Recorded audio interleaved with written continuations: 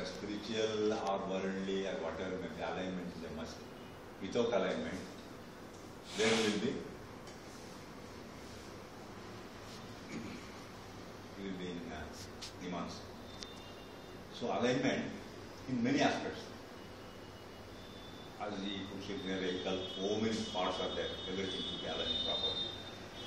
Similarly, alignment in us, how many alignments we can have? Can you give any one example? Your alignment, what you got? Alignment means. He has given many examples. Clarity in thoughts. Huh? Clarity in thought. Clarity in thoughts. Like that, plenty of alignments we can have. Every small thing is an alignment. Finally, when a final alignment takes place, which is the final, every day that chota alignments what we are making, we are learning.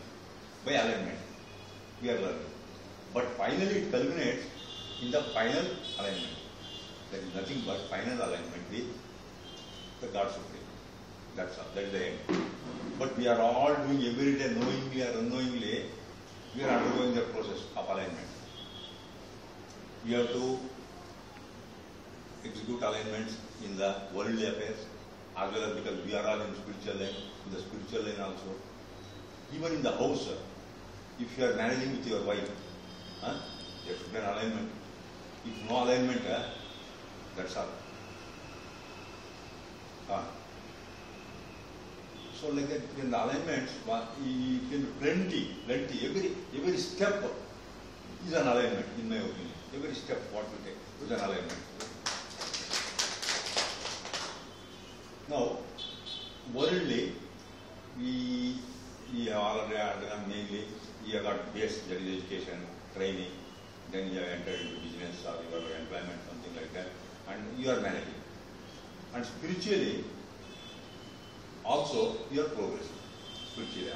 Today's stack is spiritual alignment. Now, I get a basic doubt. I asked many people, but once we are in spirituality, in my opinion, if somebody asks a question, if somebody asks a Patriji, or anybody for that matter, he puts a question, when Patriji asks a question, you should answer straight. If you use your mind, he knows that you are using your mind. He will cut pen and there. We should never, as long as we are, that part, we take Vakshuddhi. Whenever you are talking in spirituality, you should not use the mind. Without using the mind, you should answer. Suppose I put a question.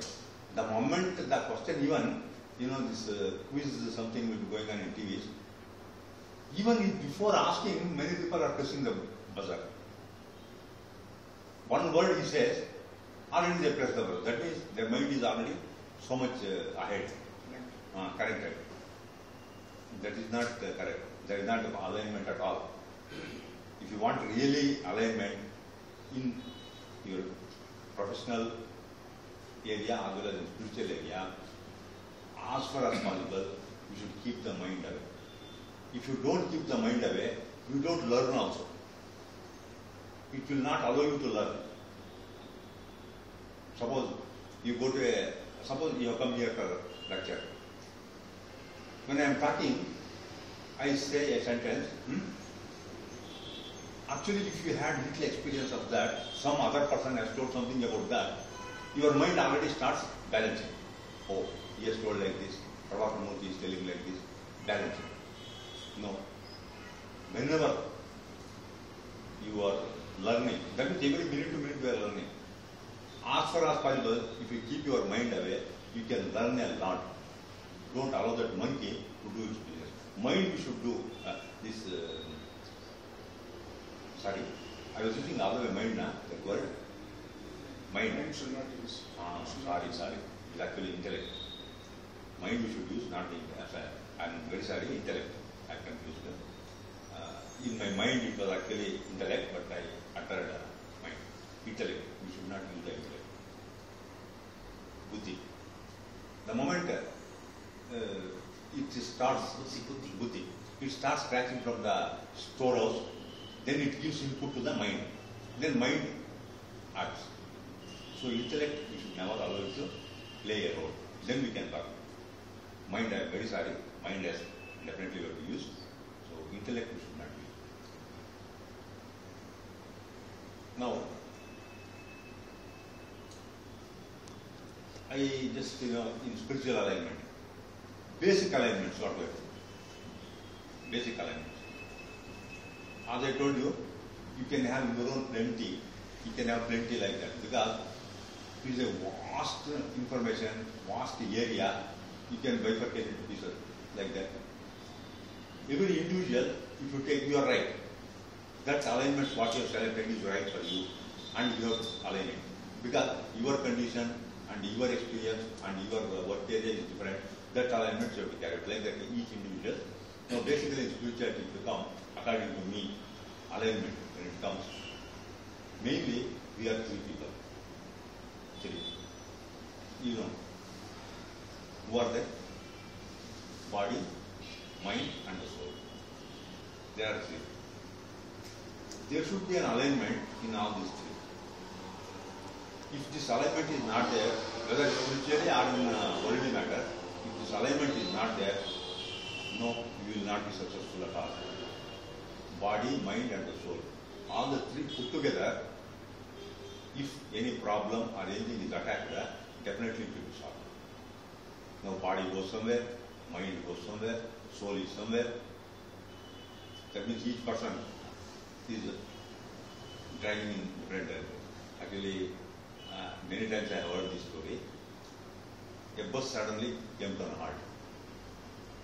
Then conductor, the driver told, you have to push the bus. So everybody got down from the bus. Everybody started pushing. So not an inch moved. What is the reason? Sparks in the gear. Huh? It's in the gear. Gear, okay. Next. The front people must be pushing from the front. He is pressing the brakes. No, everybody got down. 15 people this side, 15 people that side, 10 people front, 10 people back. They started pushing. Very will move. One direction. Like that, body, mind, and the soul.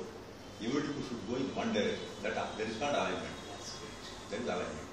So if everybody would have pushed from back side, it would have moved. It's only a story, just to drive a point like that. Everybody should be in alignment. Body, mind, and the soul. Again, you bifurcate further. Body alone you take. In body itself, you need alignments. You know how many bodies we have? Each person, see, this bifurcation can be done to the minute level. Micro, macro, cell, like that, they said. According to their thinking, they split into parts. Some people 7 bodies, some people say 3 bodies, some say 5, like that. So let us consider for our scriptures, there are 5 bodies. 5.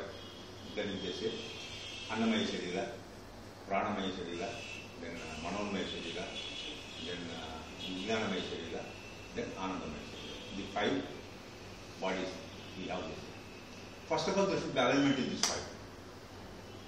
If there is no alignment between the physical body and the other bodies, problem.